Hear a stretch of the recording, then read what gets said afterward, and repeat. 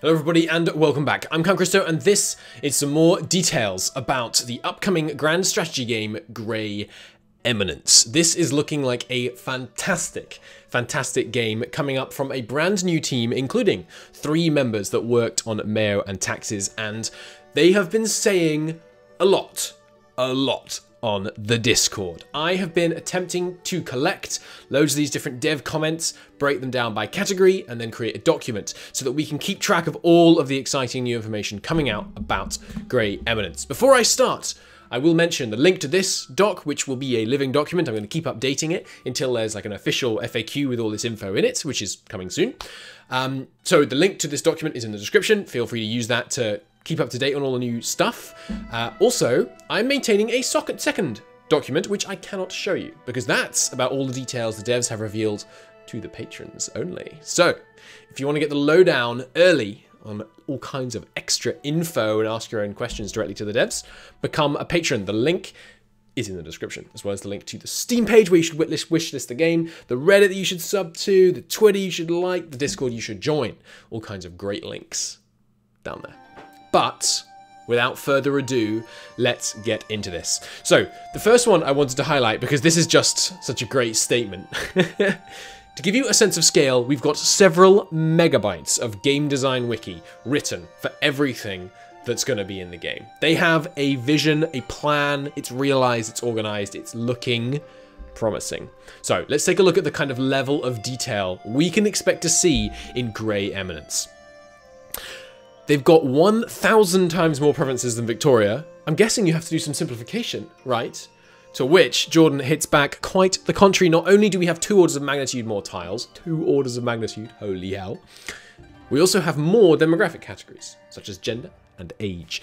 They also go into detail here that it does all fully break down. So you can have, you know, a particular class broken down by culture, broken down by gender, broken down by age, so you can have an old, commoner, Greek, Orthodox woman. Like, that's the degree of complexity we're talking about here. It is insane. It's not black and white. There are limits, but it's dynamic. You can have population, no abstracted, you know, pop units, like the nonsense that goes on in Stellaris. This is 1 person, 1 pop land, baby. Obviously, visually representing it is a bit of a challenge, but they're working on it, and you can have, yeah, exactly, an exact number of Greek, Sunni, commoner woman. That's crazy. That is crazy. How does your pop system simulate modern society? Because peasant, commerce, nomad, slave doesn't seem to simulate the industrial age. And he says, stay tuned for Population Dev Diary. It's all gonna be there. More details coming, but ooh, baby. Ooh, baby. A fair question, why add gender? Isn't it always just going to be kind of 50-50? It won't vary a huge amount, but it's worth noting. There's a huge imbalance, and it has a significant... So if there's an imbalance, it can have a huge socioeconomic impact. Mostly wars after men die, so that makes sense. If you're off gallivanting around doing a world conquest, you might end up with too many dead guys. I believe that was one of the things that happened in the early Islamic conquests. They had so many of the men dying in the wars and things, and I believe, I could be getting my history totally wrong, but I think that's part of why early Islam adopted a certain degree of polygamy. But now I'll get all kinds of comments telling me I'm wrong about that. This was what I heard. I think that's right. Anyway, there is going to be, graphically speaking, so here's, actually this can go under map, really. There's loads of details on the map. So, tragically, I do have to inform you that the image you see this side, sorry, the camera's inverted, is CG. That is not what the map will look like exactly in the game, but obviously it will be touched up. They want it to look really good. And the transition between when you're super zoomed in on a certain map mode looking at hexes to zoomed out looking at a very different reality, they don't always just want you to be seeing the hexes exactly. And the data on this map is drawn from the game. Yeah, blending, smooth transitions, and all that kind of stuff. Also, the map borders you can see up there have been procedurally applied to this system. They're still going to be cleaned up and all that good stuff. Intrigue. So this is something that's obviously very lacking from a game like EU4 that's quite fun in CK2, but I mean, or CK3, but could go further beyond. There's going to be a dedicated dev diary. Intrigue is a core feature of the game, and rest assured they've put a lot of thought into it. Oh baby. That sounds promising. What religions are they adding to the game? One user asks. All of them. All of them, says Shaw. They're going to have all of the religions. So they're going full on complexity. And here we go. This is the mic drop moment. States within states. E4, you play as a state, right? And you can play as a subject to a state, but more or less, you just play as states, right? We definitely want people to be aware that they can play as any country, not just top level ones. As they said, currently we've got 2 layers of subjects, but that's just inherited from M&T. There's nothing mechanically stopping us from adding more layers. To which I asked, to try and clarify this, can I quote you as, the nations displayed on the map can, and often do, have countries existing within them, such as the HRE or Japan. Players can play as these subjects, and subjects of subjects. To which he says yes. Boom. It's like CK. You can play as subjects of nations. That's so cool. That takes it again to the next level. If you're familiar with the non-unitary states, as in, you know, fractured, you can play as subsections. This is something like that, with lots more interactions and possibilities. It's not a fixed hierarchy. That is insane. Not only the HRE was like this in Europe, for example, France. In 1356, this is the situation in pretty much every country on the map. Holy hell. This is going to be good. So, you know, the HRE kind of stuff going on in EU4, it's something, you know, it's not like that exactly, but it's something like that in most countries in the map, really representing that kind of, it's all fragmented, there's no centralization, that kind of thing. And yeah, the HRE is a solid color. Just to say it, it may look like one from far away, but you don't want to know how it looks underneath. That is a fragmented beast, and this was something I was wondering about in the previous video. So, war. Armies will be present on the map, but it won't be micromanaging. More on that in the dev diary.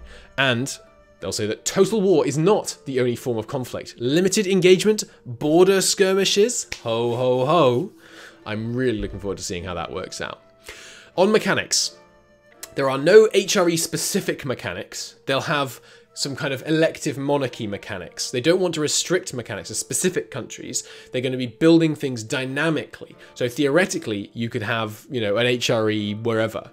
You could have one emerge in Russia or something like that. And there are boats, confirmed, and there are rivers. Yes, and fuck yes, apparently. So I'm guessing that means navigable rivers, which is really cool.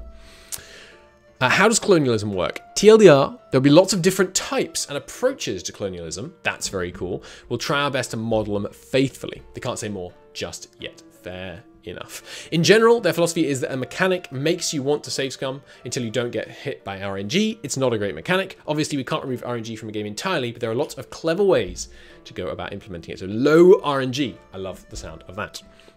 Events are not hard-coded to a particular layer, but to specific conditions. And this way they can allow for emergent gameplay. Heck yeah, that sounds amazing. Changing over time. I know it's too early for specifics, but you guys plan to have mechanics that change across time periods. An example off the top of my head is feudal levies at the start and phased out, replaced by standing armies. To which they reply, absolutely. There's no way to cover 1356 to 1956 without changing up the mechanics. Mechanics that change as the game goes on, maybe as tech advances. That would be so cool. That's the main challenge I see for this game, honestly. That's an incredible, incredible time frame. Being able to have it shift from the kind of feudal age to industrialism to modern warfare, that's going to be absolutely crazy. Now, multiplayer. Hadn't mentioned this so far, but will multiplayer be a thing? Absolutely. Multiplayer confirmed. You will be able to play this with your friends. People are curious about the inspiration, the relation to PDX, and the relation to Mayo and taxes, so let's clarify that. They can tell you they've been designing mechanics for this game since 2018 and were surprised when I saw Victoria 3's dev diaries considering very similar versions. So some of the mechanics may seem familiar to those of you who've been following Vicky 3, which is cool. And this bit was cool, and I should actually move this to warfare. Let me shift this up here. How do you deal with set-piece battles and then doing fronts in the later part of the game? And they say they can't comment on that yet, but they will say Vicky 3's team is gonna wish they'd come up with the solution that we've devised. The idea that we can transition from set-piece battles to frontline warfare blows my freaking mind. That sounds incredibly cool, and I, for one, I'm very much looking forward to it. Grey Eminence is its own thing. You might see mechanics that you might recognize from Vicky 3 or Hoi, but that's just because those mechanics happen to align with our design philosophy. And from the M&T, that's right, some of the M&T's stuff was an initial inspiration for Grey Eminence back in 2018, but that was M&T 2.5, and it's obviously old, and it's its own team that some M&T members have joined. So I hope that makes it clear. It's not, you know, it's not like one department of the M&T team is making this or anything like that. It's a completely separate entity. Unrest. I know this is very specific, but apparently unrest can come from particular classes, particular cultures. It's divided by various factors, we'll see. Characters. This game has characters. They're not going to tell us too much, but there are characters and more details will follow later. Exciting stuff. So basically, we know that there will be all of this population mechanics and stuff layered in with some of the character mechanics of, say, like a CK2 or an Imperator or something. That's amazing. That's going to be fantastic. They've mentioned that the game is built from the ground up with modability in mind. And when they release the world editor, it will simply be included in the game. That means that the way in which they created the mod is available to us. So we will be able to freely create our own maps just in the same way they have, which is so cool. You can envisage all kinds of really awesome mods for this, like, you know, Middle-earth mod, all that kind of stuff. So that's most of the stuff about the game itself. If you're leaving us here, Patreon link is in the description. Support this amazing project. The Discord links, all that as well, is all in the description of the video. But now let's take a little bit about the look of, like, what's the state of the company? What's it going on? When's the release coming? Is there going to be a beta? What's the situation with localization? A few of these things. They're paid. They're paid members of the company. This is not like a hobby project. They're paid members of this company. They're open to publishing deals, but they don't want anyone who would infringe on their ability to release it in a polished, non-rushed state. They're not going to sell out and then release it early just to try and make a buck. They reckon that the game will release at least a year from now, maybe more. It depends how the crowdfunding campaign goes. So if they get super, super funded, which would be, you know, frankly unlikely that they got all the money they'd need to do this, but, you know, maybe, then they could all work on it full time, and then, of course, it will come out sooner. The game is not currently in a playable state, but most of the back-end simulation work is done. They've got the hardest stuff done, the core simulations like population and economy. So if you run an observer game, you can currently see population and economy interacting with each other. And how far they're along is difficult to say. They've been in development for about 2 years. They need at least a year more. How long exactly will depend on various things. Until now, they've been able to develop in complete secret, but our starting capital is close to running dry. More specifics are explained in the first dev diary, yeah, but they've had to secure funding for which we needed to announce ourselves. Not at liberty to say too much more. One of the main reasons we're going crowdfunding is we don't want to be directed by money people. Thus far, we've developing completely on our own resources. That all makes sense. In terms of translation, they're developing the game currently in English only. They're a small team. It makes sense, but it's very possible that few people in the future will be able to translate and provide localization in different languages, as well as potentially mods that could add that kind of language support to the game. They've built it, obviously, so that it's very model-friendly. That kind of thing seems very plausible. Start dates. There will, on release, be one start, it sounds like. That obviously makes sense. Come on, who plays anything other than the start date in E4 and Hoi and all that? They give lots of reasons, which you can read in the doc if you like, but yeah, just one start date. That's fine. Who cares? No one's going to just play the first start date. That's fine. And when can we expect the next dev diary? Soon. Soon. We hope to see it in the coming weeks, but we just don't know. In the meantime, I'm Camp Christo, and I will keep you up to date with any new public information. And if you want to get that sweet, sweet private Patreon information, the link is in the description. I would like to add that because I'm shilling it so much, I feel I need to clarify I'm not officially associated with this project in any way. I am just someone that supports it, thinks it looks incredibly cool, and I'm looking forward to getting my hands on Grey Eminence. Let me center this if I can. Where's it gone?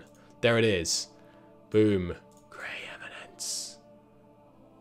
Awesome. I'll see you in the next one. Subscribe for more Grey Eminence content coming soon. I will share all that I can share with you as more details get revealed. Thanks for watching, everybody, and I'll see you next time.